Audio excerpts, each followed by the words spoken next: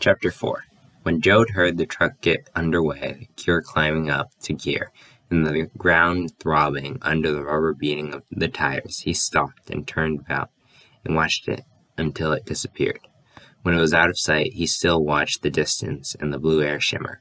Thoughtfully, he took the pint from his pocket, unscrewed the metal cap, and sipped the whiskey delicately, running his tongue inside the bottleneck and then around his lips to gather in any flavor that might have escaped him. He said experimentally, "There we spied a," and that was all he could remember. At last he turned about and faced the dusty side road that cut off at right angles through the fields. The sun was hot, and no wind stirred the sifted dust. The road was cut with furrows where dust had slid and settled back into the wheel tracks. Jode took a few steps, and the flour-like dust spurted up in front of his new yellow shoes, and the yellowness was disappearing under the gray dust. He leaned down and untied the laces, slipped off first one shoe and then the other, and he worked his damp feet comfortably into the hot, dry dust until little spurts of it came up between his toes, and until the skin on his feet tightened with dryness. He took off his coat and wrapped his shoes in it, and slipped the bundle under his arm, and at last he moved up the road, shooting the dust ahead of him, making a cloud that hung low to the ground beneath and behind him. The right-of-way was fenced, 2 strands of barbed wire on willow poles. The poles were crooked and badly trimmed. Whenever a crotch came to the proper height, the wire lay in it, and where there was no crotch, the barbed wire was lashed to the post with rusty baling wire. Beyond the fence, the corn lay beaten down by the wind and heat and drought, and the cups where leaf-joined stalk were filled with dust. Jode plodded along, dragging his cloud of dust behind him. A little bit ahead, he saw the high dome shell of a land turtle crawling slowly along through the dust, its legs working stiffly and jerkily. Jode stopped to watch it, and a shadow fell on the turtle. Instantly, head and legs were withdrawn, and the short, thick tail clamped sideways into the shell. Jode picked it up and turned it over. The back was brown-gray, like the dust, but the underside of the shell was creamy yellow, clean and smooth. Jode shifted his bundle high under his arm and stroked the smooth undershell with his finger, and he pressed it. It was softer than the back. The hard old head came out and tried to look at the pressing finger, and the legs waved wildly. The turtle wetted on Jode's hand and struggled uselessly in the air. Jode turned it back upright and rolled it up under his coat with his shoes. He could feel it pressing and struggling and fussing under his arm. He moved ahead more quickly now, dragged his heels a little in the fine dust. Ahead of him, beside the road, a scrawny, dusty willow tree cast a speckled shade. Jode could see it ahead of him, its poor branches curving over the way, its load of leaves tattered and scraggly as a molting chicken. Jode was sweating now. His blue shirt darkened down his back and under his arm. He pulled at the visor of his cap and creased it in the middle, breaking its cardboard lining so completely that it could never look new again, and his steps took on new speed and intent toward the shade of the distant willow tree. At the willow he knew there would be shade, at least one hard bar of absolute shade thrown by the trunk, since the sun had passed its zenith. The sun whipped the back of his neck now, and made a little humming in his head.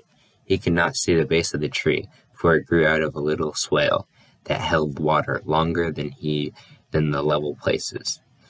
Jode speeded his pace against the sun, and he started down to the declivity. He slowed cautiously, for the bar of absolute shade was taken. A man sat on the ground, leaning against the trunk of the tree. His legs were crossed, and one bare foot extended nearly as high as his head. He did not hear Jode approaching, for he was whistling solemnly the tune of "Yes, Sir, That's My Baby." His extended foot swung slowly up and down in tempo. It was not dance tempo. He stopped whistling and sang in an easy, thin tenor. Yes, sir, that's my Savior. Jesus is my Savior. Jesus is my Savior now. On the level, 'tis not the devil. Jesus is my Savior now. Jode had moved into the imperfect shade of the molting leaves before the man heard him come in, stopped his song, and turned his head. It was a long head, bony, tight of skin, and set on a neck as stringy and muscular as a celery stalk. His eyeballs were heavy and protruding. The lids stretched to cover them, and the lids were raw and red. His cheeks were brown and shiny and hairless, and his mouth full, humorous or sensual. The nose, beaked hard, stretched in the skin so tightly that the bridge showed white. There was no perspiration on the face, not even on the tall, pale forehead. It was an abnormally high forehead, lined with delicate blue veins at the temples. Fully half of the face was above the eyes. His stiff gray hair was mussed back from his brow, as though he had combed it back with his fingers. For clothes, he wore overalls and a blue shirt. A denim coat with brass buttons and a spotted brown hat creased like a pork pie lay on the ground beside him. Canvas sneakers, gray with dust, lay nearby where they had fallen when they were kicked off. The man looked long at Jode. The light seemed to go far into his brown eyes, and it picked out little golden specks deep in irises. The strained bundle of neck muscles stood out. Jode stood still in the speckled shade. He took off his cap and mopped his wet face with it and dropped it and rolled his coat on the ground. The man in the absolute shade uncrossed his legs and dug with his toes at the earth. Jode said, "Hi, it's hotter than hell on the road." The seated man stared questioningly at him. "Now, ain't you young Tom Jode, old Tom's boy?" "Yeah," said Jode, "all the way. Going home now." "You wouldn't remember me, I guess," the man said. He smiled, and his full lips revealed great horse teeth. "Oh no, you wouldn't remember.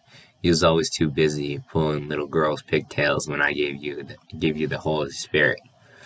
You was all wrapped up and yanking that pigtail out by the roots.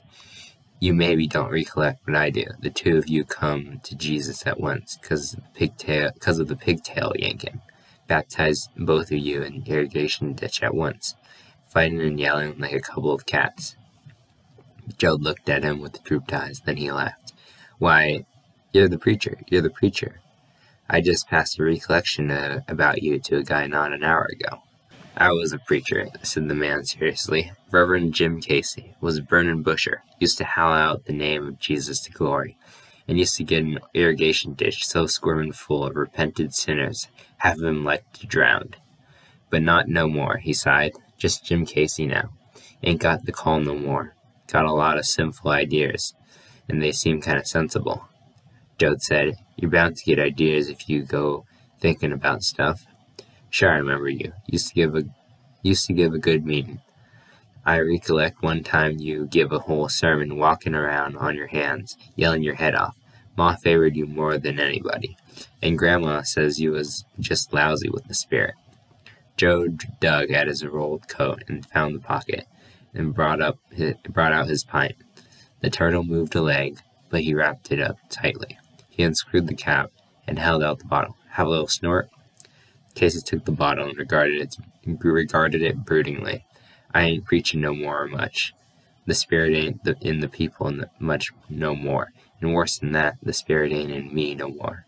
Of course now and again, the Spirit gets moving and I rip out a meeting. Or when folks sets out food, I give 'em a grace, but my heart ain't in it. I only do it 'cause they expect it." Jode mopped his face with his cap again. "You ain't too damn holy to take a drink, are you?" he asked. Casey seemed to see the bottle for the first time. He tilted it back and took 3 big swallows. "Nice drinking liquor," he said. "Ought to be," said Jode. "That's factory liquor. Cost $1." Casey took another swallow before he passed the bottle back. "Yes, sir," he said. "Yes, sir." Jode took the bottle from him, and in politeness did not wipe the neck with his sleeve before he drank. He squatted on his hams and set the bottle upright against his coat roll. His fingers found a twig with which to draw his thoughts on the ground. He swept the leaves from a square and smoothed the dust, and he drew angles and made little circles. "I ain't seen you in a long time," he said. "Nobody's seen me," said the preacher. "I went off alone, and I sat and figured. The spirit's strong in me, only it ain't the same. I ain't so sure of a lot of things."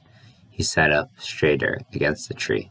His bony hand dug its way like a squirrel into his overall pocket, brought out a black bitten plug of tobacco.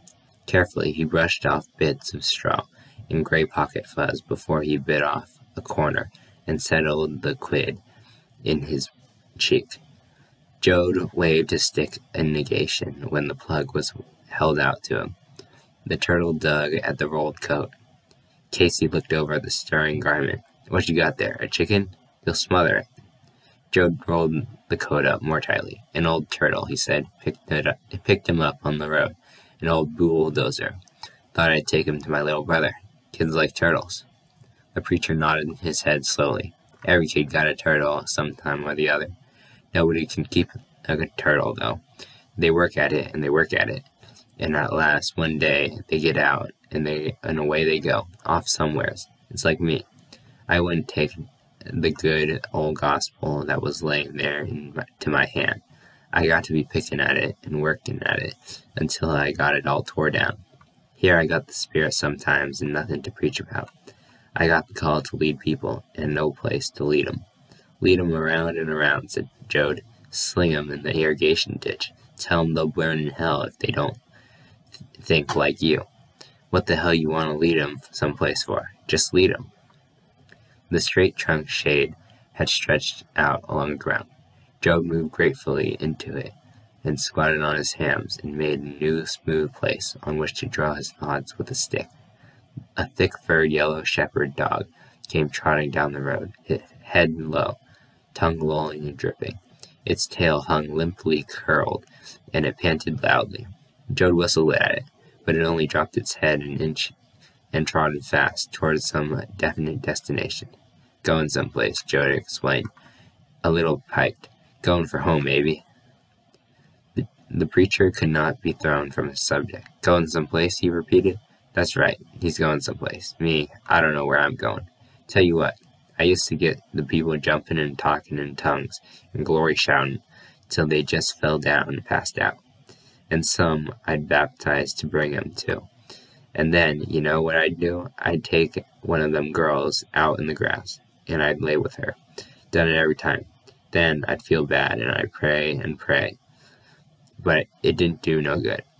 Come next time, them and me was full of the Spirit. I'd do it again. I figured there just wasn't no hope for me, and I was a damned old hypocrite. But I didn't mean to be." Jode smiled, and his long teeth parted, and he licked his lips. "There ain't nothing like a good hot meeting for pushing him over," he said. "I done that myself." Casey leaned forward excitedly. "You see," he cried, "I seen it was that way, and I started thinking." He waved his bony, big-knuckled hand up and down in a patting gesture. "I got to thinking like this. Here's me preaching grace, and here's them people getting grace so hard they're jumping and shouting. Now they say laying up with a girl comes from the devil. But the more grace a girl got in her, the quicker she wants to go out in the grass. And I got to thinking, how in the hell, can the devil get in when a girl is so full of the Holy Spirit that it's spouting out of her nose and ears? You'd think that'd be one time when the devil didn't stand a snowball's chance in hell. But there it was. His eyes were shining with excitement. He worked his cheeks for a moment and then spat into the dust, and the gob of spit rolled over and over, picking up dust until it looked like a round, dry little pellet.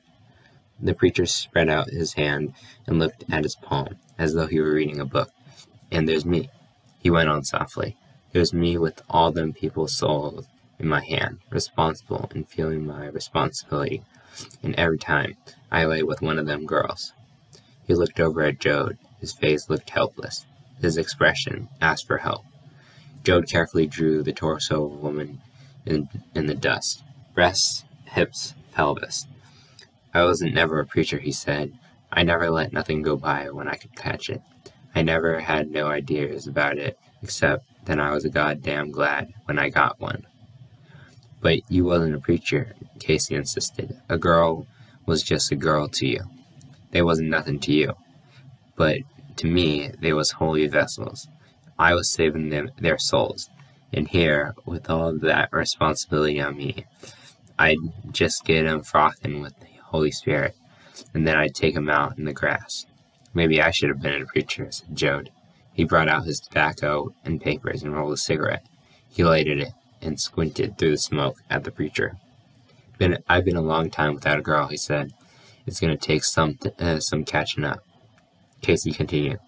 It worried me till I couldn't get no sleep. Here I'd go to preaching and say, by God, this time I ain't going to do it. And right while I said it, I knowed I was. You should have got a wife, said Jode. Preacher and his wife stayed at our place one time. Jehovites they was, slipped upstairs. Held meetings in our barnyard. Us kids would listen.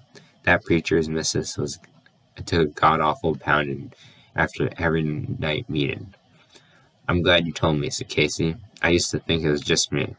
Finally, it gives me such pain, I quit and went off by myself and give her a damn good thinking about. He doubled up his legs and scratched between his dry, dusty toes. I says to myself, what's gnawing you? Is it the screwing? And I says, no, it's a sin. And I says, why is it that when a fella ought to be just about mule-ass proof against sin and full up of Jesus, why is it that's the time a fella gets finger in his pants buttons? He laid 2 fingers down in his palm in rhythm, as though he gently placed each word there side by side. I says, maybe it ain't a sin. Maybe it's just the way folks is. Maybe we've been whipping the hell out of ourselves for nothing. And I thought how some sisters took to beating theirselves with a 3-foot shag of barbed wire. And I thought how maybe they liked to hurt themselves. And maybe I liked to hurt myself. Well, I was laying under a tree when I figured that out, and I went to sleep. And come night, and it was dark, when I come to, there was a coyote squawking nearby. Before I knowed it, I was saying out loud, hell with it. There ain't no sin and there ain't no virtue. There's just stuff people do. It's all part of the same thing. And some of the things folks do is nice, and some ain't nice. But that's as far as any man got a right to say. He paused and looked up from the palm of his hand where he had laid down the words. Jode was grinning at him now, but Jode's eyes were sharp and interested too. You give her a going over, he said. You figured her out? Casey spoke again, and his voice rang with pain and confusion. I says, what's this called, this spirit? And I says, it's love. I love people so much, I'm fit to bust sometimes. And I says, don't you love Jesus?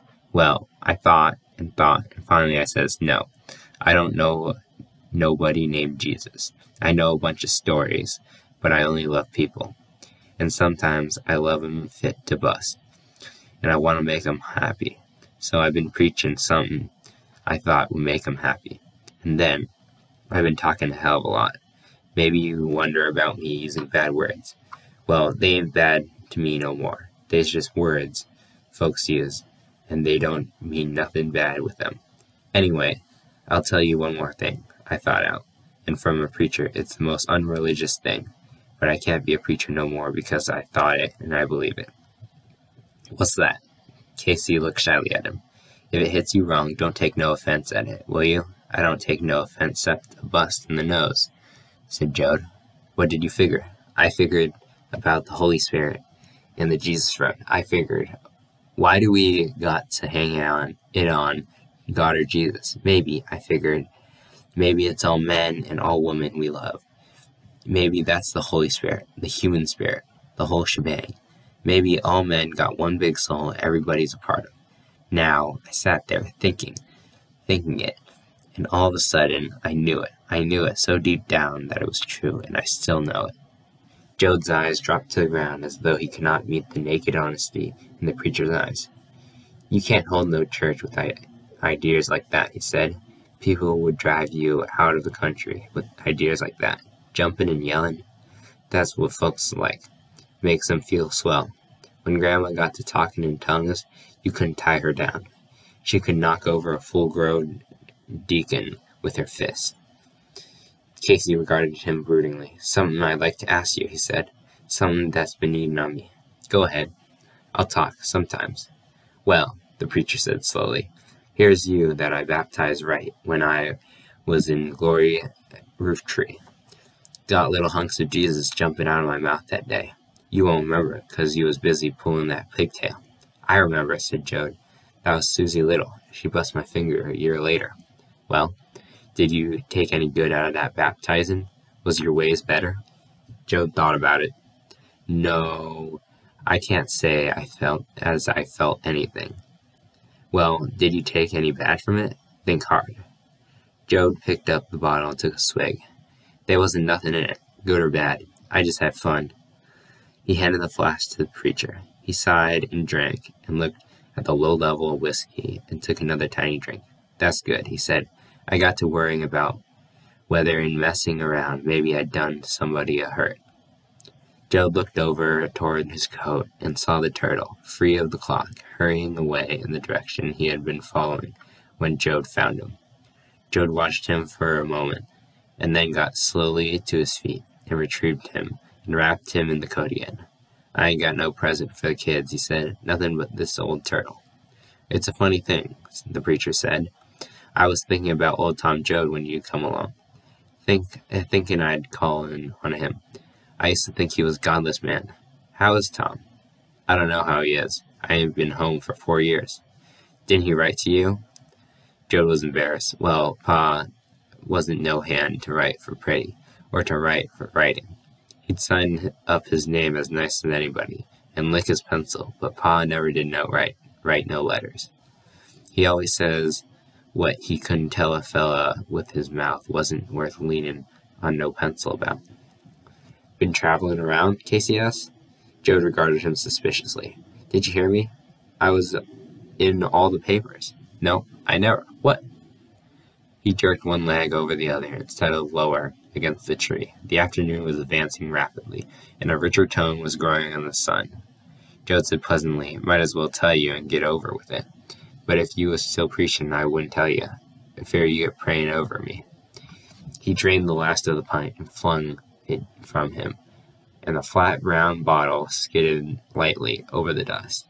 I've been in McAllister them 4 years. Casey swung around to him, his brows lowered so that his tall forehead seemed even taller. Ain't wanted to talk about it, huh?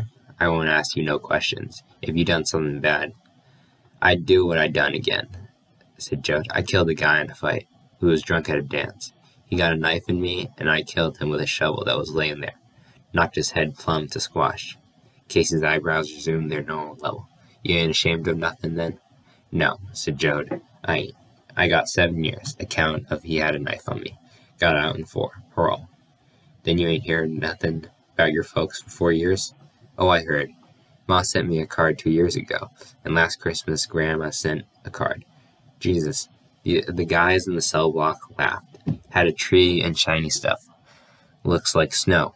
It says in poetry, Merry Christmas, purty child, Jesus meek and Jesus mild. Underneath the Christmas tree, there's a gift for you from me. I guess Grandma never read it. Probably got it from a drummer and picked out the one with the most shiny stuff on it. The guys in my cell block goddamn near die laughing.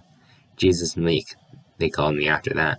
Grandma never meant it funny. She just figured it was so pretty, she wouldn't bother to read it. She lost her glasses the year I went up. Maybe she never did find them. How they treat you in McAllister? Casey asked. Oh, all right. You eat regular and you get clean clothes, and there's places to take a bath. It's pretty nice some ways. Makes it hard not having no woman. Suddenly he laughed. There was a guy paroled, he said, about a month. He's back for breaking parole. A guy asked him why he bust his parole. Well, hell, he says, they got no conveniences at my old man's place. Got no electric lights, no shower baths.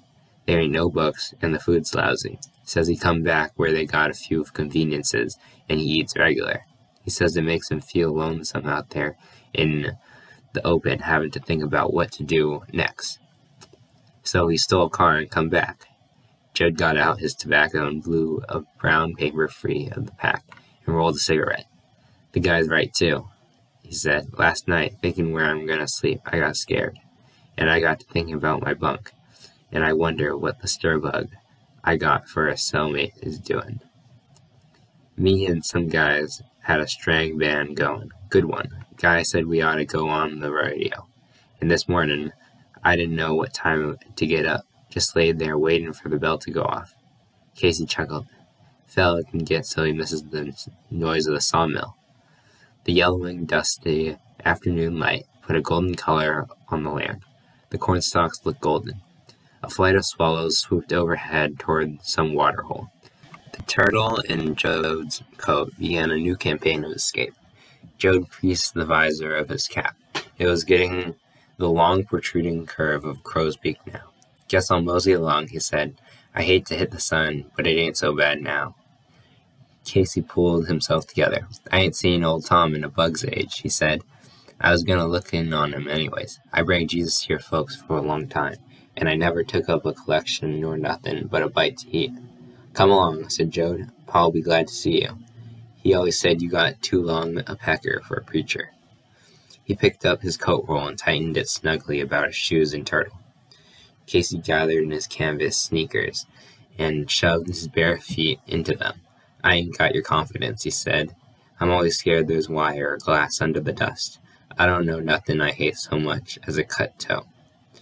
They hesitated on the edge of the shade, and then they plunged into the yellow sunlight like two swimmers hastening to get to shore. After a few fast steps, they slowed to a gentle, thoughtful pace. The cornstalks threw gray shadows sideways now, and the raw smell of hot dust was in the air. The cornfield ended, and dark green cotton took its place. Dark green leaves threw a film of dust, and the balls forming. It was spotty cotton, thick in the low places where the water had stood, and bare on the high places. The plant strove against the sun. In distance, toward the horizon, was tanned to invisibility. The dusty road stretched out ahead of them, waving up and down. The willows of a stream lined across the west, and to the northwest a fallow section was going back to the sparse brush.